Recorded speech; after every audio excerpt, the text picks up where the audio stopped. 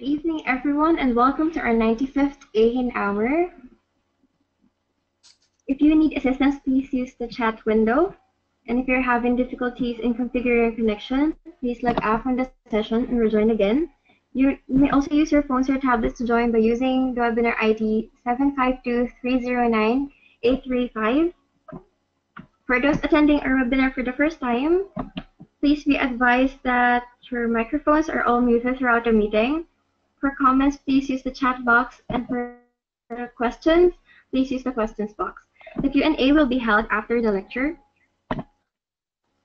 Tonight's speaker is Dr. Jack Bowie. He is the chair of the OHIE Terminology Services Community, and he is also an internationally recognized informaticist, regularly serving on healthcare and standards bodies, and is a frequent speaker on terminology issues at healthcare industry consortia and conferences.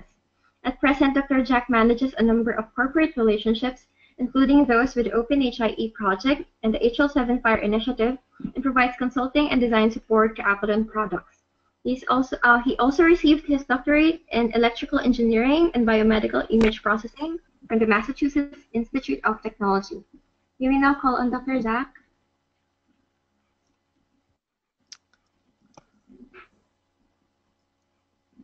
Okay, thank you very much. That was very kind. Good afternoon, good evening, everyone. Just a quick check. Can everyone hear me okay and see my screen? Yes, we can hear you well. We can also see your screen, Dr. Jack. Thank you. All right, great. Very happy to be able to speak to you all today, and what I'd like to do is talk a little bit about the terminology services community as part of the OpenHIE project. I know that all of you are familiar with OpenHIE.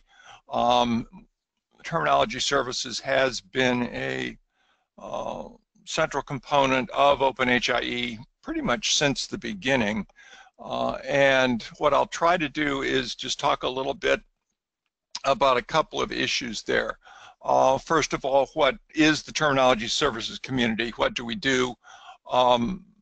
Why do we feel terminology services are important to the network? How we implement terminology services and some of the applications that uses that we do have available. And then I'll briefly do a little bit about where terminology services are being used, or perhaps more accurately, what types of terminologies are being used in some of the OpenHIE implementations of which we're a part. Again, if you do have any questions, please feel free to pop them in the box, and we'll try to get those answered as we go forward. I don't think we're going to go through a whole 45 minutes here, so hopefully we'll have some opportunities for discussion as we go.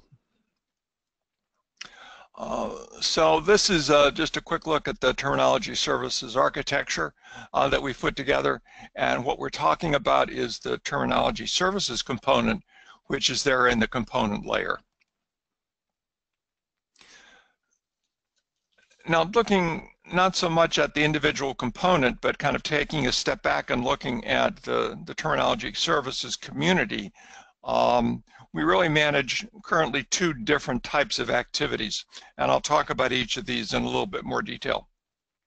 A metadata clearinghouse of terminology and metadata standards. This is a relatively new and still in progress aspect of our work, but it's really, I think, kind of interesting and will have broad applicability. The clearinghouse is a centralized resource for access to international indicator sets and terminologies. So things that might be of use to the broad community as a whole, and what we're looking to do is make those more easily available to all the communities. I'll give some examples, but it basically supports searching, downloading, and version management of these indicator sets, and in the future of various standard starter terminologies that might be available. What we're trying to do with the clearinghouse is make some of these terminological assets more easily available to the broad community so that they can be integrated into your implementations. Then the other piece of the community is the definition and provision for a reference terminology for an actual terminology service. So this is a runtime component that is part of the OpenHIE architecture that serves up these static data sets that we find to be useful in the HIE, things like code systems, value sets, and mappings. And then providing a set of public interfaces for accessing these data sets. And this can be used both by other OpenHIE components that we saw in the architecture, and actually, in addition, other point of service applications, EMR applications, data collection applications that may find access to these terminological sets of value. We'll talk a little bit about why that would occur in a moment. So let's look at the metadata clearinghouse. As I said, this is a new activity. We've been involved in this only for about the past 3 or 4 months, and looking to provide access to some really public metadata that has been difficult or hard for the providers of this information to make available. So what we're trying to do is provide that central resource where organizations around the world can have access to indicator definitions and or concept definitions for various terminologies. The clearinghouse is certainly not a management tool for the development of these terminologies, and it's not a runtime tool such as is provided by the terminology services component, but it's really focused on publication and distribution, making these data sets available, more easily available to really a broad audience. The clearinghouse is managed by OpenHIE for the benefit of the overall community, and all of the assets that we will be presenting are public assets and available to anyone. I'll give an example of the web-based interface that we're exposing that really allows browsing, searching, and downloading of these assets. There's also a REST API for those that would rather have programmatic access. The initial implementation that we're working on right now supports PEPFAR's datum indicators, and we'll take a look at that in a second. But we certainly expect that updates will include other assets, and in particular some terminology starter sets, sets of terminologies or value sets that would be more generally available to the community. So this is kind of a new idea for us, and we're really looking for feedback as we get this up to find out what would be of most helpful to the broad community to making these kinds of assets available. So here's a screenshot of the clearinghouse as it exists today. Again, a central location where these definitions and metadata can be published and then made available to various stakeholders. The initial work is on the PEPFAR datum activities. And so if you were to click on that datum link on the clearinghouse, you'd come to this page, or obviously this is a subset of the page, where we talk a little bit about datum, about the aspects of datum. And then down at the bottom, there's actually a fairly long list of the individual assets that are available, code-based code list, facility code list, medical store narratives, host country results, etc. And those can be downloaded in the variety of formats that you see here. I would point out that if you look down here at the bottom of the screen, you can see that we have a different version of the data set available. So one of the key aspects of the clearinghouse that we're working on is to be able to have historical versions available of these various assets. It isn't always appropriate or required for an organization to use the most recent version. There's all kinds of governance issues that we'll talk about in a minute that may be involved in that. So the availability of historical data, previous versions of these assets can be very important for the management of a given information exchange. So I'm not going to talk any more about the metadata clearinghouse right now. This is, as I say, a quick snapshot of where we are today. Got a lot of ideas and are really looking forward to your comments on how that could be potentially of most value to you and things that we could be adding to the clearinghouse after we get this up and running. So look forward to any questions that you would have on this as we go forward later in the presentation. So in addition to the clearinghouse, the terminology services community also defines and manages the terminology services component of the overall architecture. And this is a runtime or deployment component that is part of the OpenHIE architecture that provides a central resource again, but this is a local resource within the HIE, within the health exchange, for these definitional assets, these things that we've been talking about, the terminologies and dictionaries, code systems, value sets, that can be used by the various other components. We'll talk a little bit about what those are, why they are, why we feel that's important, and then talk about some of the interfaces that we make available so that this information can be shared among the various other components in the exchange. So why do we want standard terminologies?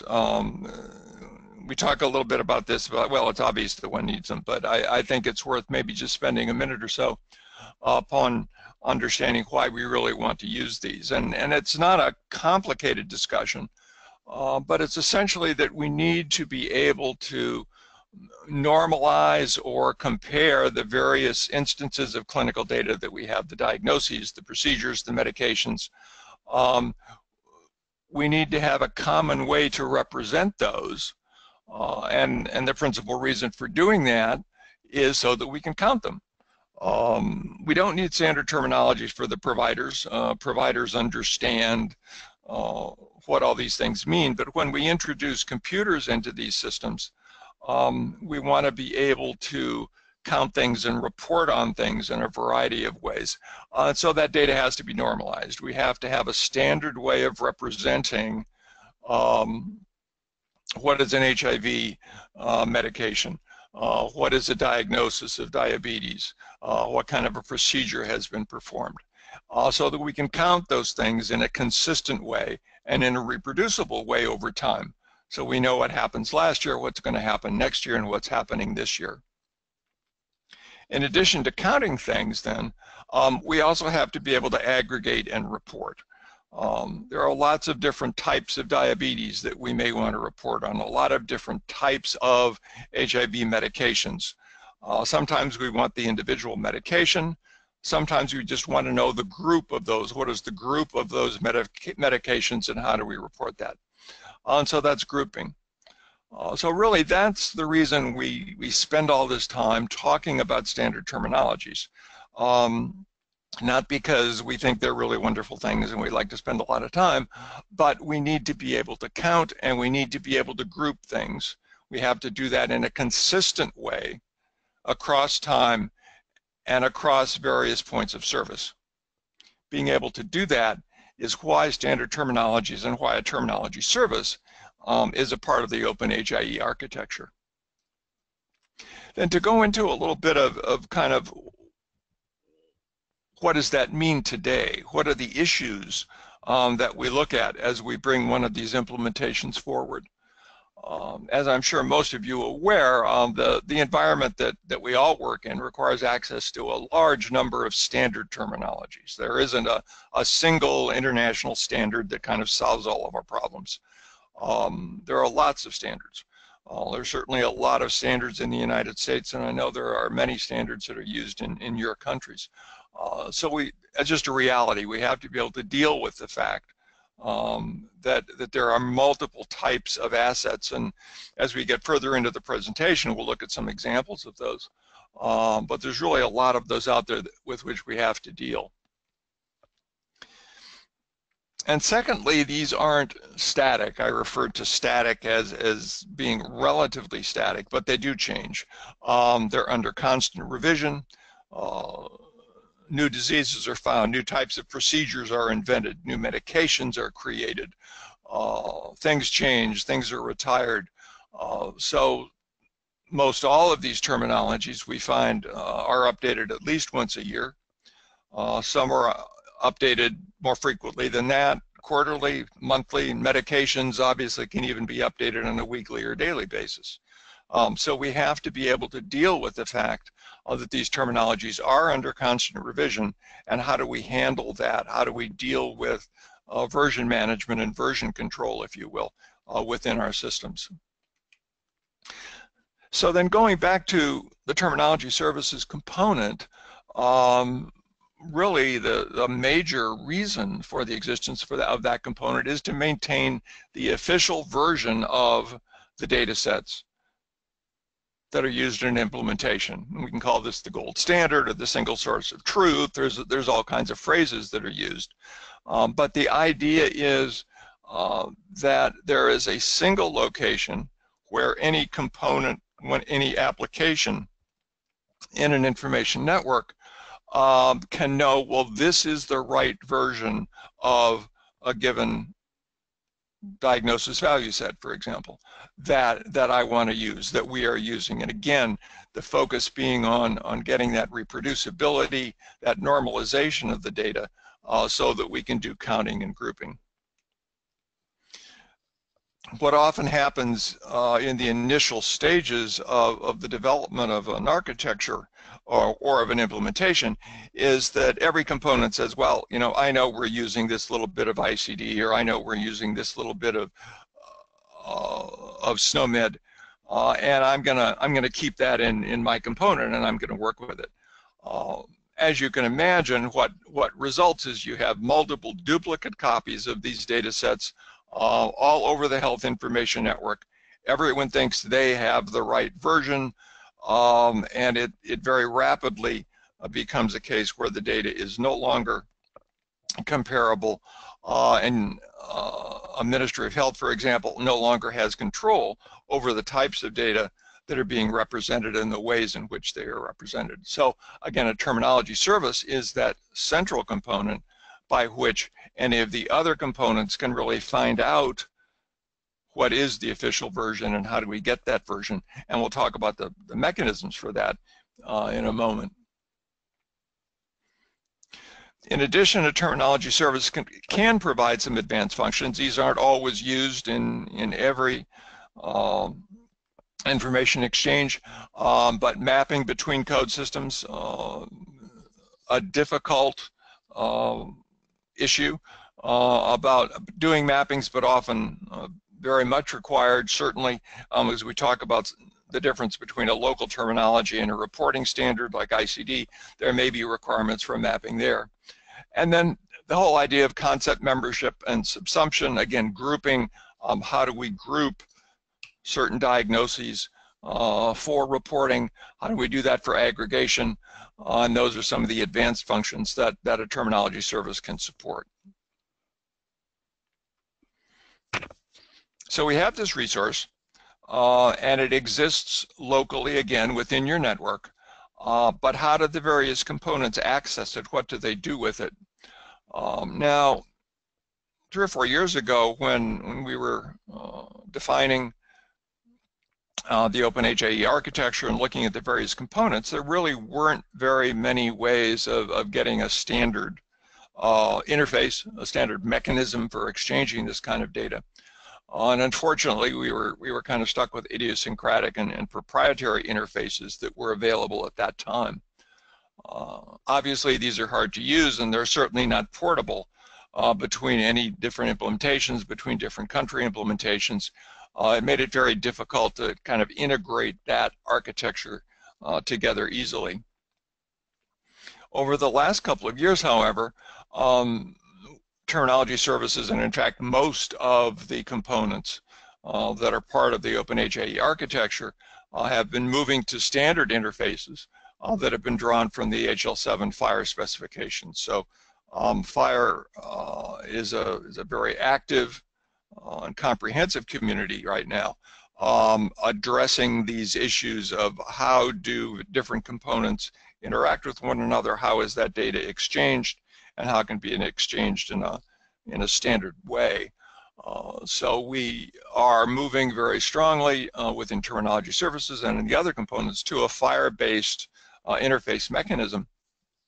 And if you look at FIRE and the various resources that FIRE defines, the three that are of most importance to terminology services are code systems, value sets, and concept maps. So these are the names of those resources, and those are the resources that we support within the terminology service interface. Now, FIRE can be complex. It is large and continues to get larger as time goes forward. So what we have to do is then say, well, okay, within the FIRE specification, what are the key operations that we want to be able to support? And looking at the standard transactions, and again, we're not talking so much about terminology management right now, but we're talking about terminology deployment.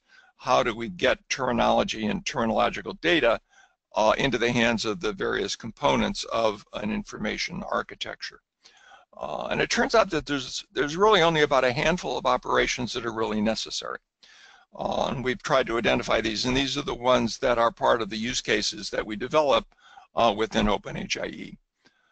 So the first of those is very simply just existence. Does a given code exist within a code system or a value set of interest? Oftentimes, clinical data repository will receive information from a lot of different sources, from a lot of different point of care systems. And when that data comes in, again, it needs to be normalized. We need to be able to represent it in a standard way. And if that diagnosis comes in with a certain code, we have to say, hey, is this a code we recognize? Is this a code within the code system or the value set that we define as the standard data set for our information network? So answering the question of existence is one of the key operations, and one that is directly supported by FIRE. Now, after we've determined that this information that we've accepted from a point of care system has been appropriately encoded, that we have it, now if we want to do some reporting, we usually have to understand about membership of that. Well, I have to report on HIV diagnoses. Is that diagnosis a member of the HIV value set that I defined? So grouping, again, going back to the idea of counting and grouping, we need to be able to understand whether a given code is a member of a value set. Does it exist within that set? So membership, again, basic FIRE operation. It's been defined for a long time, and one that we find very useful in our operations. The next operation that I'll talk about is expansion. Get the codes in the HIV value set. Now this becomes very interesting because I spoke earlier about how we didn't want all the various applications in our network to have their own version of ICD, or their own version of a value set, and everybody's kind of doing their own thing. But that doesn't mean that those applications cannot locally hold instances of that value set. Obviously, for performance reasons, if you're doing a lot of analysis, if you're doing a very comprehensive longitudinal report, you don't want to go and hit the terminology service every time to see, well, is this a member of HIV? Is this new code a member of HIC? That has certainly performance implications for the network as a whole. So it's very appropriate for certain types of applications that they hold that HAV value set, that they know what all those values are, and then they can do their operations very effectively and much more efficiently in kind of a local mode. But the difference here is, at some point, maybe it's once a day, maybe it's once a week, maybe it's once every reporting period, they access that central terminology service to get the codes that are in that HAV value set. They don't go off to their friend, they don't go off to some other application to get it, they go to the terminology service to again get the gold standard definition of that value set that's been defined by the Ministry of Health, defined by the governance structure of the Health Information Network. So caching some of these assets is a perfectly valid way and a very good way to implement terminology services within a network. But that caching always has to be backed by the codes that are in the standard terminology service. So you have access control, and we're really all getting the same version of these codes. We have comparability. We can make the reports the way we want. I talked a little bit earlier about mapping, somewhat contentious subject sometimes, but there are needs for mapping, and the fire operations support the ability to get mappings between various terminology sets, between value sets, in order to facilitate reporting in certain ways. So mapping is the fourth of the standard operations that we define as part of the terminology services interface. Fire supports a whole lot of other types of operations which can be useful in these environments, but these are really the four that we rely on for the definitions of our use cases and that are supported within the reference implementation. Just a quick note on reference implementations. The standard reference implementation for OpenHIE is a product called AeHIN DTS, Distributed Terminology System. This is an open source terminology server that is provided by AeHIN, and it is part of this standard implementation. The application's been around for over 15, nearly 20 years right now, used in a variety of types of organizations, both public and private sector organizations around the world. And it's a fairly robust system, and it certainly includes a lot of terminology management, terminology definition, terminology governance, creation activities. But for the purposes of OpenHIE, it's a server that implements those the standard fire interfaces within an implementation. You can get further information on that there, and AeHIN does provide support and content support and terminology consulting services for terminologies. And that's the reference implementation that we have available. Okay, so let's finish up by talking a little bit about terminology services adoption. What are the considerations? What are some of the issues that we see? And how are people using terminologies today? I think it's really important that we all understand this is not a one-size-fits-all kind of thing. It's not like, well, here's a standard terminology service and we're going to plop this in each of our implementations. We find that every implementation varies greatly in their adoption of a terminology services approach, their adoption of various tools, and in their adoption of the various specific terminologies that are used. This has to be driven by the specific use case. It may be maternal health, it may be HIV, it may be immunization tracking. As these systems come online, they have specific use cases, and it's really important to view the utilization of terminology services and the utilization of terminologies in the context of those use cases. There isn't a one standard way to do this. Obviously, national organizations vary greatly in their maturity for terminology governance. Do you want to get in the business of creating your own terminology? Is it better if you use a standard terminology? Do you want to use, what parts of a standard terminology do you want to use? How do you want to make these terminologies available to your stakeholders? Excuse me. Those are the kinds of questions that any national organization has to be able to think about and answer in order to be able to deploy this. We also find that use cases often are really required to specify certain terminologies. if your use case for immunization tracking requires reporting to WHO, for example, WHO may already say, well, you have to encode this data. You have to report this data using a certain code system. So sometimes you have options to do things locally. Sometimes you're really required by external forces, external organizations, to utilize certain terminologies. You can still locally use your local terminology and then map those to those standard terminologies for reporting. A lot of organizations do that. Other organizations decide, well, I really don't want to have to go through that mapping process. It's a constant governance requirement. It can take a lot of resources. Maybe it's easier if you just start with that standard terminology to begin with. Those are the kinds of questions that have to go along with governance. Now, one of the things that we've seen in working with various country organizations is what we're going to call, I'll call a terminology governance maturity model. This is an idea that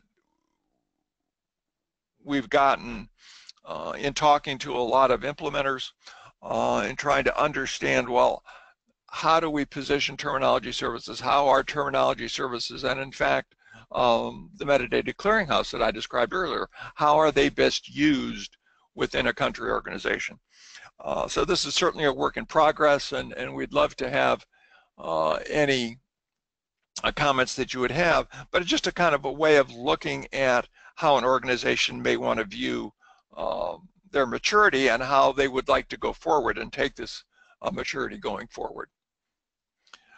So kind of at the beginning level, at the lowest level, an organization may not have currently any centrally defined content or governance. They really haven't been collecting information.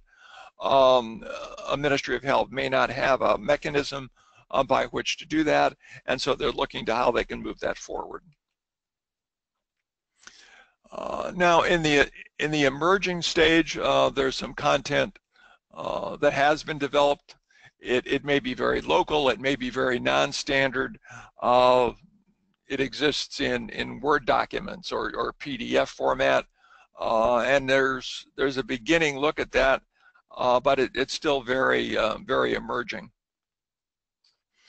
As organizations move forward, then from that they see the value in really putting a real governance structure in place, having up-to-date definitions that are aligned with the use cases, that are aligned with the users, and they make these available in some type of shared electronic reference. There can be lots of ways of doing this. Again, it can be even just that PDF that I mentioned earlier.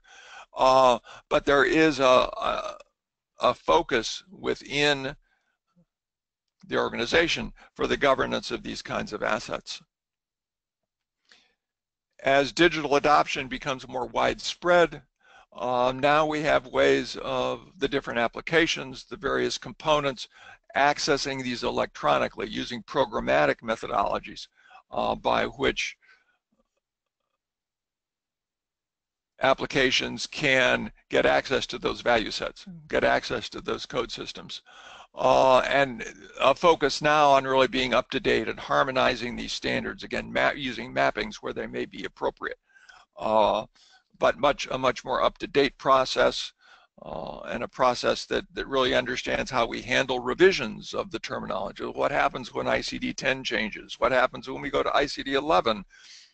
Beginning to look at some of those issues.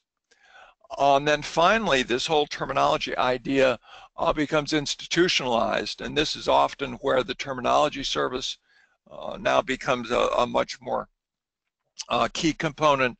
Applications are accessing that terminology service programmatically on a regular basis as part of the day-to-day operations, and using validation and expansions and all the things that we talked about earlier to aid in the accuracy and the immediacy of the data that goes on.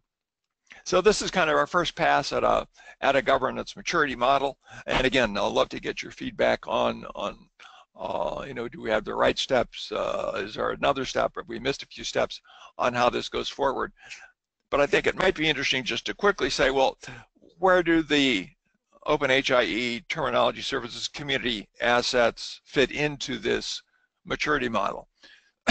And I think once one has reached the shared electronic reference model, and perhaps even a little bit earlier, and this is something we're talking about, the clearinghouse can be a way for an institution to make some of these assets available, to take advantage of the OpenHIE infrastructure, to have a place to publish these, to distribute them to their stakeholders, and have that immediacy and the standardization as we go forward.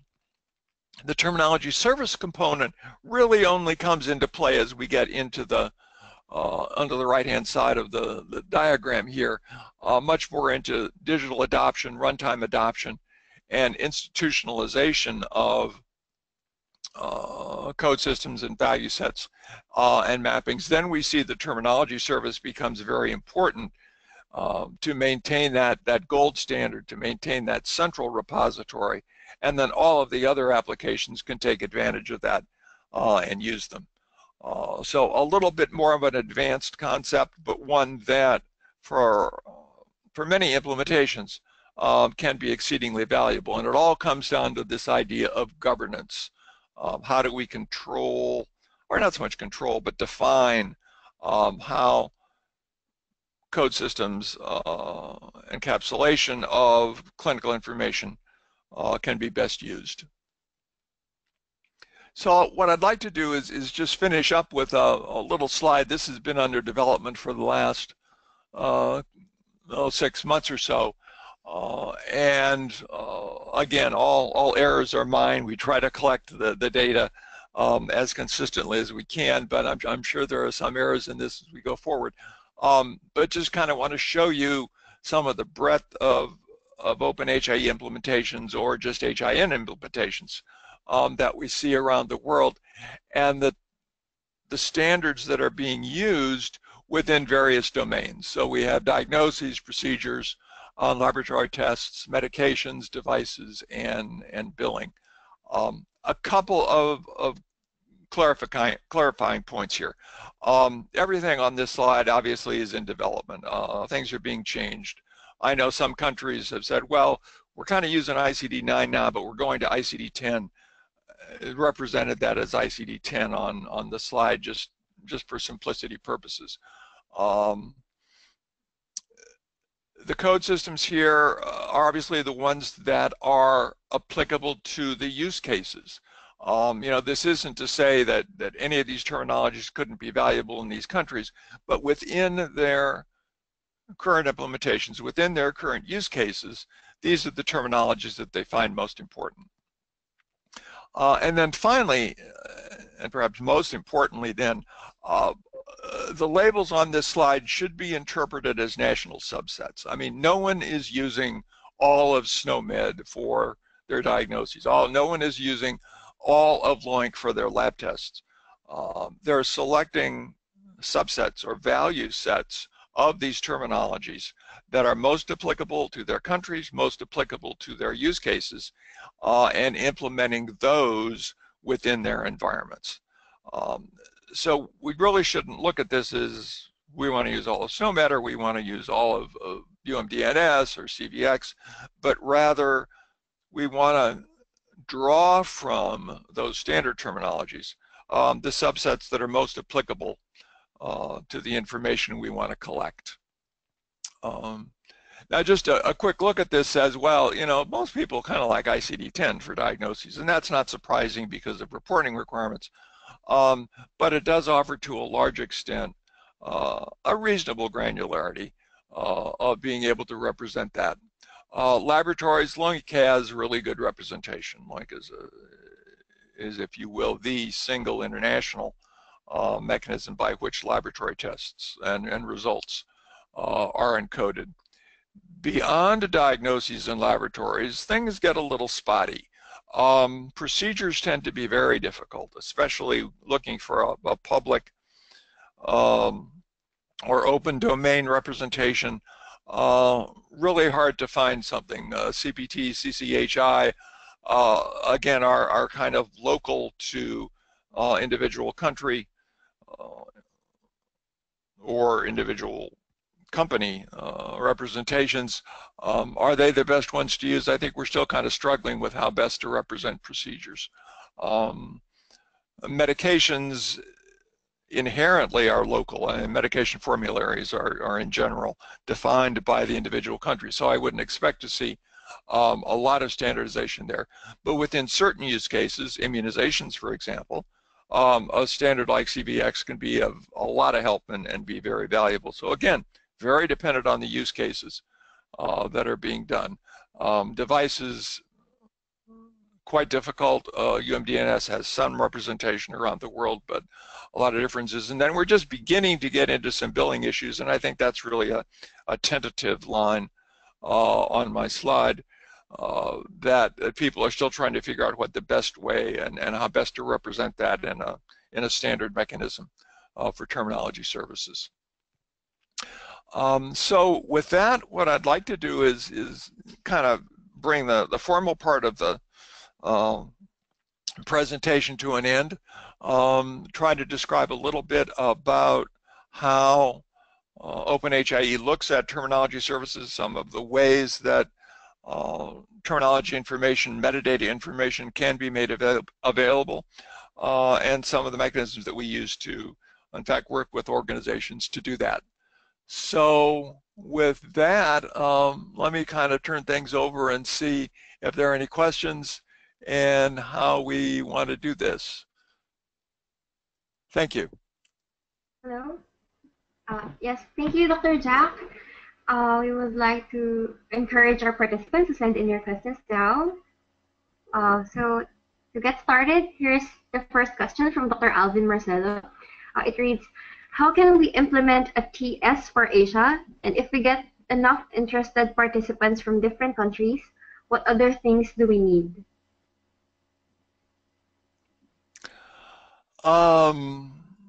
Very interesting question. And I think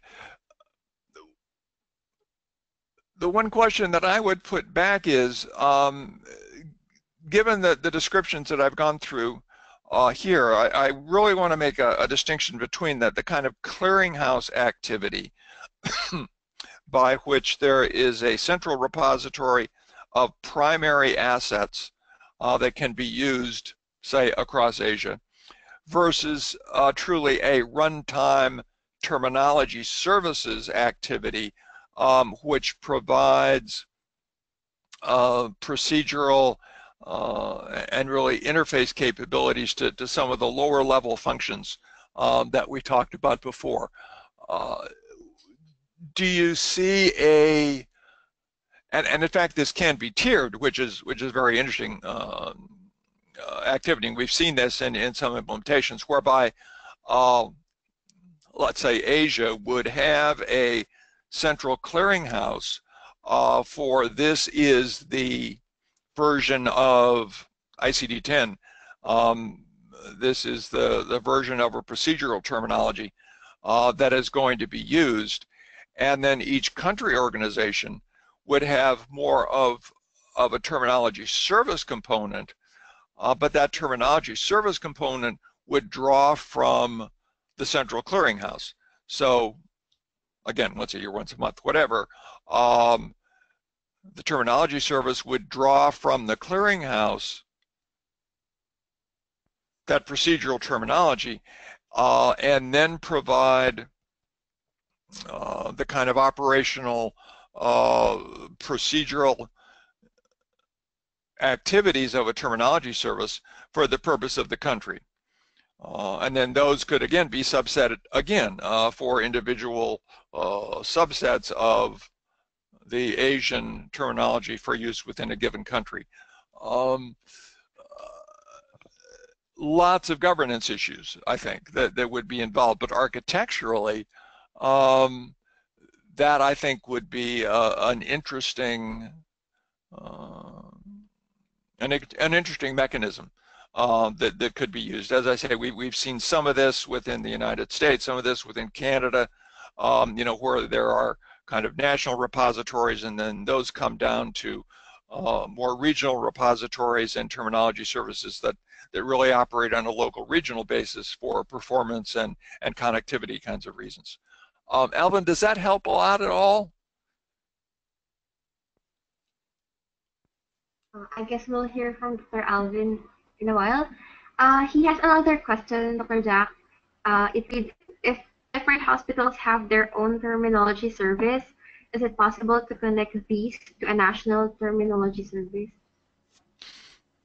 Absolutely, and again, I think that gets back to my previous answer. Now we haven't defined what the individual transactions are, if you will, between this multi-tier environment, but there are examples of those that are out there in the world, and I think having that type of synchronization activity between various assets can be very powerful and can be very useful. Within the United States, the Veterans Administration, it's a very large system of hospitals and provider organizations for use by our veterans, takes a regional and tiered approach to some of these assets, so that there's a central repository, there's local repositories, and they draw from the central repositories but provide local operational support at an individual basis, say at a hospital or a large health system basis. So I think that it would be a really interesting and effective mechanism. Requires a little bit of design and definition of those transactions, but I think it could be done quite well. Yes, thank you, Dr. Jack. Dr. Alvin says primary asset will be medicine code sets, and the reason for a transaction is claims reimbursement.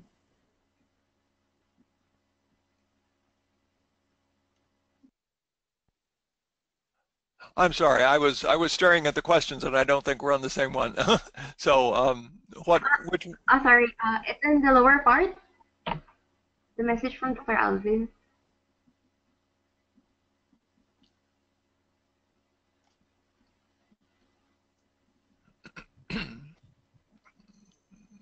I'm sorry. My line had to drop out, and I didn't catch all that.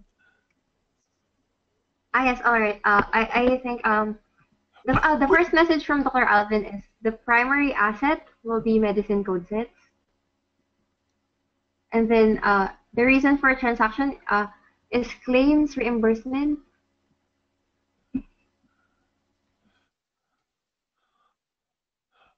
Okay. Um,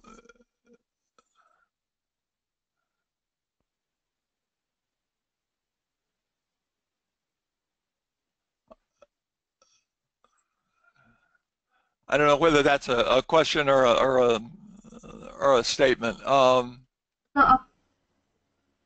it's a follow up in the questions earlier.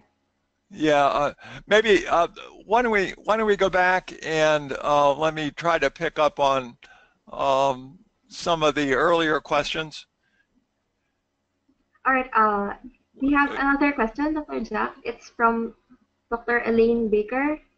So, how does OpenHIE terminology service relate to CIEL concept dictionary and Open Concept Lab?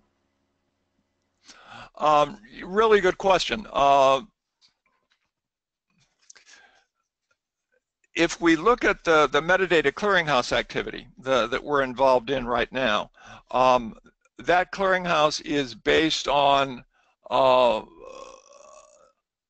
an initial OCL code base that we have or in the process of extending and implementing for the purposes of the clearinghouse.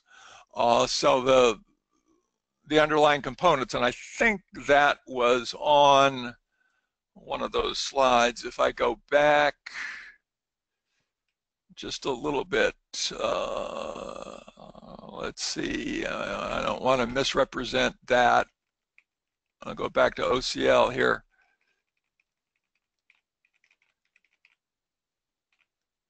Right, that the clearinghouse, if we look down here on the bottom of this slide, The underlying software for the clearinghouse is the OCL software and OpenHIM open source software. So we've added some things, added versioning, made it a little bit more robust to be able to make that available on the clearinghouse. In fact, as we look going forward, it may be that one of the things that we want to provide within the clearinghouse is an instance of the SEAL concept dictionary. We mentioned that we want to take the clearinghouse going forward and being able to make starter sets, other kinds of metadata for indications, etc., available, and putting the SEAL concept definitions up on the clearinghouse is certainly something that that we're looking at. And again, a lot of this will be dependent on and fed by what our users and our stakeholders are looking at getting. But that's certainly possible, and a lot of that technology is the same. Those tend to be, at least today, more management and distribution mechanisms rather than terminology development mechanisms. The DTS reference implementation has a lot more in the way of development resources, but I think even longer term, as we look forward with OpenHIE, we'd like to kind of see how we can blend these more a little bit together, so that we might be able to provide a community development mechanism for terminology services that gets more into the whole governance activity, the management of terminologies and the governance of terminologies, as opposed to pure distribution, which is what the clearinghouse is, and kind of pure runtime deployment, which is what the reference implementation is. No real hard answers on that, just something that we're looking at, and we hope we can be able to bring forward.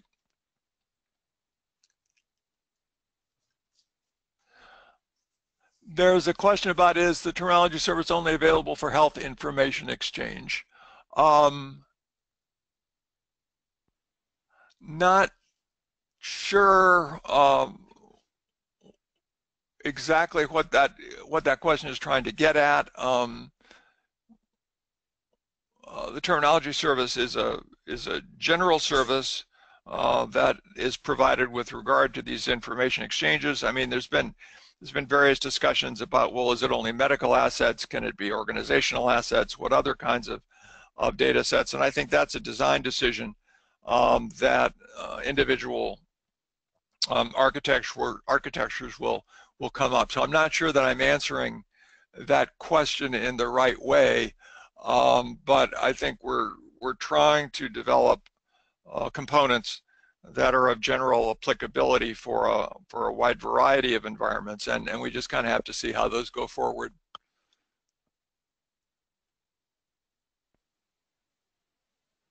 Yes, Dr. Jack, thank you. We now have with us Dr. Raymond Sarmiento. Dr. Raymond, can you turn on your microphone? I'm sorry, still having a little bit of hearing. What was the? We have Dr. Raymond Sarmiento with us. There. Yes. Hello, Dr. Raymond. Hello. Thank you for the presentation, Jack. I'm Raymond Sarmiento. I'm the TS lead for the Standards and Interoperability Lab for Asia. It was a great presentation. My question delves into more about the deployment and maintenance, which often impacts platform selection. In terms of those two areas, how would you compare Apelon DTS to OCL for deployment and maintenance versus the Fire TS that runs on the Happy framework? Over. Oh, okay. Well, again, I would make a distinction between the kind of terminology distribution role that OCL plays with a kind of fire-based runtime services activity. I mean, they're really designed for different purposes and designed to be used in different ways. And they're very complementary to that extent. So, you know, we're using an OCL-based system for the metadata clearinghouse here, just because it was the nicest way to get that put together.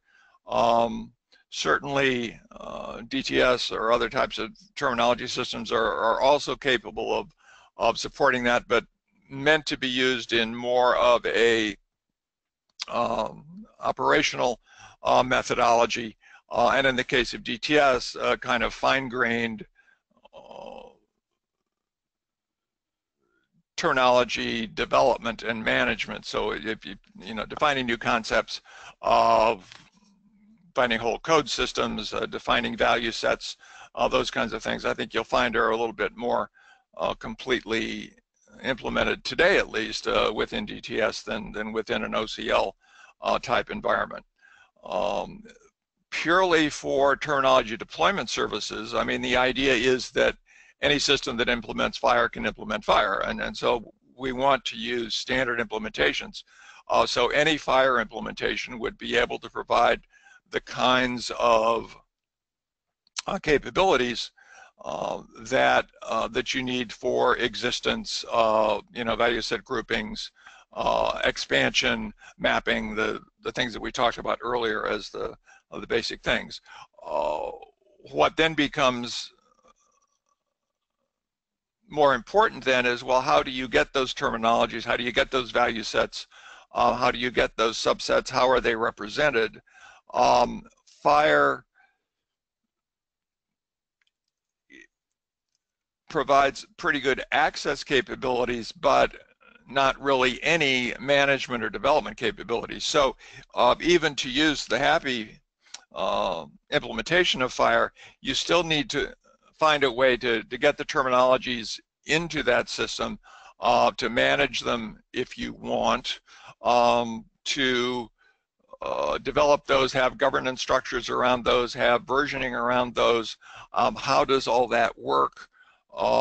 Again, I'm not familiar exactly with how Happy System handles versioning. Versioning is a little odd within FHIR. You can do it, but the question of how that's really implemented on the back-end systems becomes a little more problematic, I think. But again, I haven't looked at Happy recently, so that may have changed. So I think there's really a continuum of capabilities that we look at, and the question for any implementer is to say, well, what do I need to do? Where am I within that maturity model? What are the capabilities that need to be provided?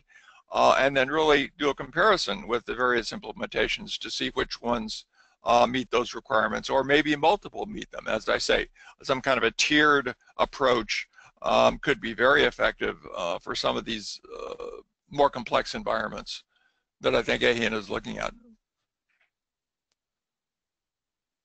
Thank you, Jack. So I was just with Graham Grieve, and I'm now with James Agnew. I recently learned that the FHIR TS does not is not able to handle versioning, so that's something that Happy isn't able to handle versioning. So that's something that we might need to look into. I'm also with Donna Medeiros. She says hi, and we'd like to thank you for being able to give us a clear understanding of terminology services. We hope we could invite you for future webinars on the TS in the future. Well, thank you. I very much enjoyed this. I would just mention that the DTS implementation of FHIR does support a limited set of versioning. So again, depending upon what you're looking at, and FHIR does provide business versions which can be defined, which if supported by the backend processors will be able to feedback version information.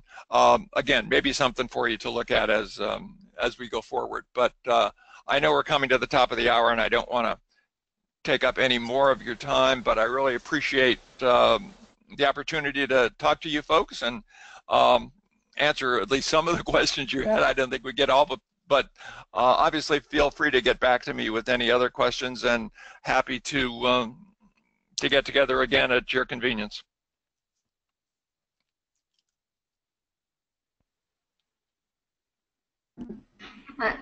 Thank you, Dr. Jack, and to all our participants who attended this webinar.